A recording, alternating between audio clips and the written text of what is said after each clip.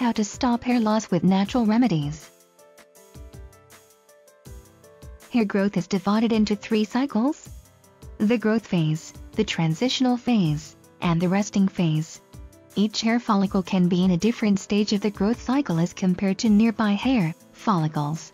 Scalp hair grows about 1 cm, 0.4 in, every month for about 35 years, stops for about 24 months, and is shed during the resting phase. A wide array of different causes, such as the person's age, genetics, nutritional status, health, and environmental factors, can all disrupt the hair growth cycle and lead to increased hair loss.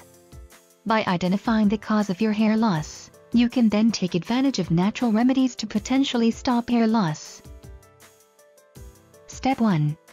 Look into genetic factors. Step 2. Examine recent events and stress levels. Step 3. Consider chemical interactions that affect the growth phase of your hair. Step 4. Consider autoimmune and/or inflammatory conditions. Step 5. Try to diagnose any infections. Step 6. Read medication labels closely for hair loss as a side effect.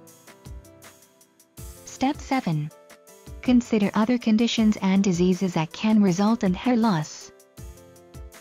Step 8. Note if your hairstyle can contribute to hair loss. Step 9. See your doctor. Step 10. Eat foods that are complete proteins.